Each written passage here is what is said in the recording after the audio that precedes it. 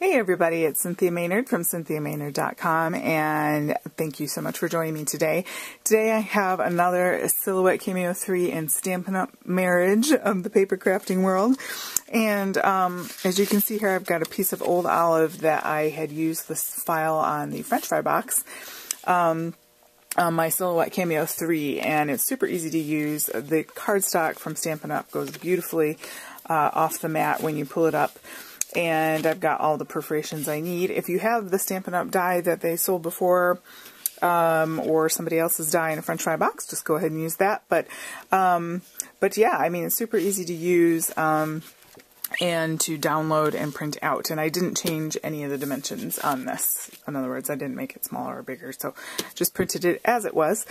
And then you can also print out all the parts. So these are all the little parts, and I did that in 2 printings, okay? So, you know, you simply group and ungroup. And if anybody wants a video about grouping and ungrouping, I might be doing one, because I feel like I had to figure that out on my own. I don't know. But anyway, maybe I'll do one of those. Maybe that'll be helpful to any of you. Let me know in the comments. But anyway, so I did the little decorative parts in the beautiful Halloween paper. I used the little pumpkins because it's fall, and I loved the fact that even though there's no old olive in here, I really liked the gray and the orange and the white and the old olive together, and I just like how it popped out. So, okay, so we're just going to go along the perforations here, and I'm not going to apply adhesive yet because I feel like it's easier to put the little papers on before you do the adhesive. But I am going to sort of manipulate, especially this curved part here, that becomes the base of our fry box. She wants some McDonald's French fries, huh? It's like the only good thing at McDonald's. Well, I don't know, in my opinion anyway. Whatever. They do have the best French fries though. Anyway, alright, so that's that. And so you can see how it's going to come together like that. So this area right here is going to be our largest panel, and that's going to fit there. So I'm going to, alright. So we're going to go ahead and line up that curved part there. Just like so. You can use your bone folder to kind of get that nice and solid. And then, this little part here, okay, is going to go on the outside. So we want to flip this over like this. And then we're going to go ahead and adhere that to there as well.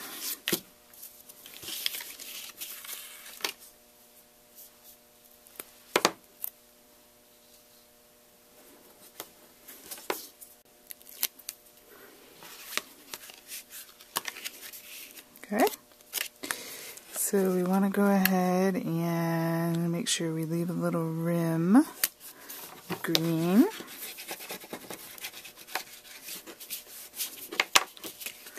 Right?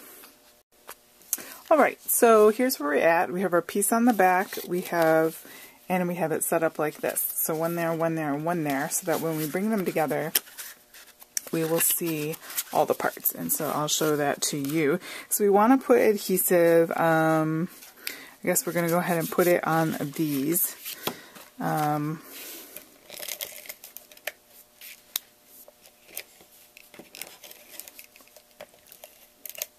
Adhesive side in, and make sure we're lining that up really well on the outside so it looks nice. Give that a really good squeeze. Okay, and then on the other side as well, and we also want this to be popped in like that rather than, so we want that curvature going inward. And lining that up nice and neatly, because it's very sticky tape, so once we do it, we've done it, you know what I mean. Okay, so now we have our super cute French fry box. Isn't that cute? And then I thought I had some pumpkin pie scraps, so I went ahead, I had Spellbinders die This is a mixture of things. I had a Spellbinders flower die that I used to cut these out, and you get all of these in one die set. So I went ahead and used that. And then I took, let's see, I've got the stamp set flower patch here, and I have the matching dies to this. Botanical Flower Fair, I think is what it's called.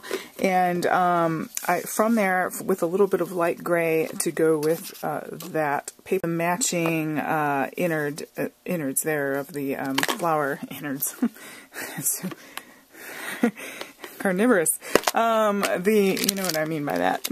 The words aren't coming, so I don't know where they went. Alright, I know they all went into my latest short story that I'm writing. I've been furiously making revisions.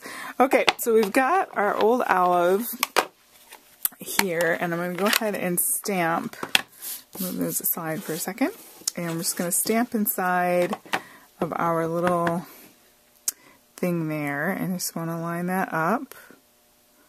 It's nice with the photopolymer. You can do just that. Okay.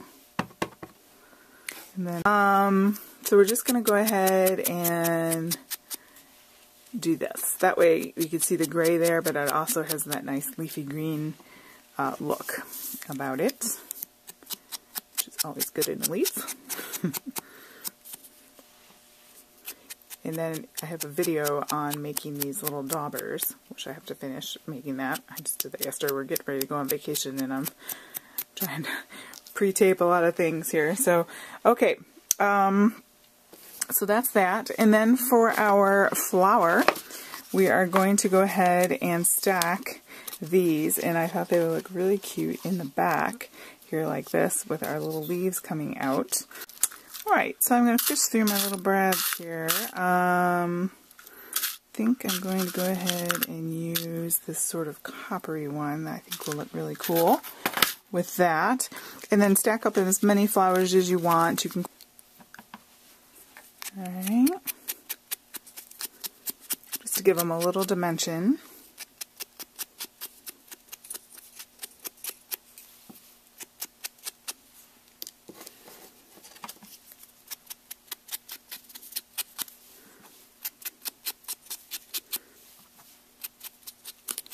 Simply stack them up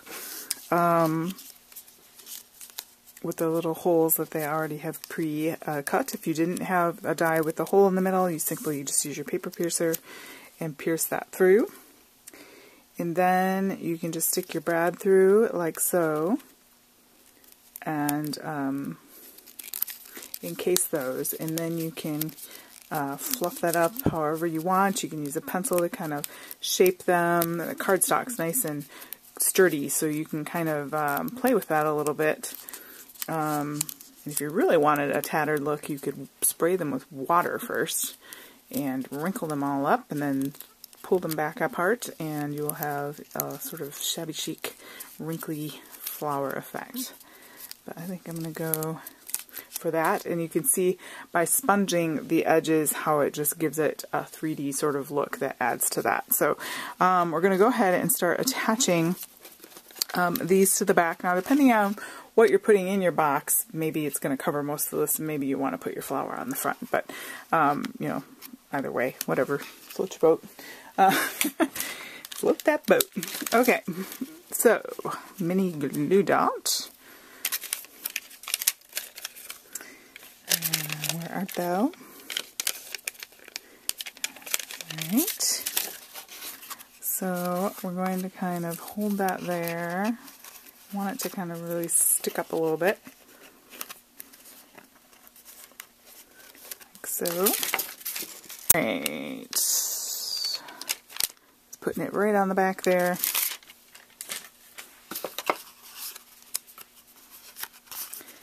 And then just kind of look where you want that. A little dimensional. Look at that, so fun. And we have from, this is an older one, it was a Celebration, which will be coming up in January. But this is the Celebration Botanicals for You, and I'm going to just put Because You're So Nice. And, yeah, I'm going to stamp that.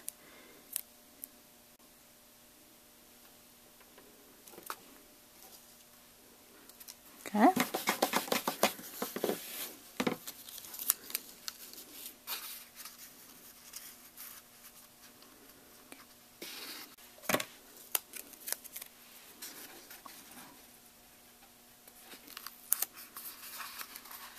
And then you can just put a little bit of glue overage there, just on the front there, because you're so nice. And then you can fill it with little treats. And it's very pretty, and it's fall, and pumpkins, and just the sponging adds a special touch. And I think, you know, when you give this to somebody stuffed with some chocolates or some whatever, and you can put a little packaging down in there and like shred up some scrapbook thin paper or use whatever. I don't know, it just looks like you thought about them and spent time on them, and it's just so cute, and I love the colors. I'm losing my voice. Alright guys, thanks so much. If you like that, go ahead and give it a thumbs up. Yay for Stampin' Up! And Silhouette Cameo 3, right? Go ahead and subscribe to my channel if you're new. Lots of fun projects and DIYs and tips and tricks. And go visit my website at CynthiaMaynard.com. We worked really hard on that, and it turned out so pretty. So go check that out. And thank you so much, guys. Have a great day.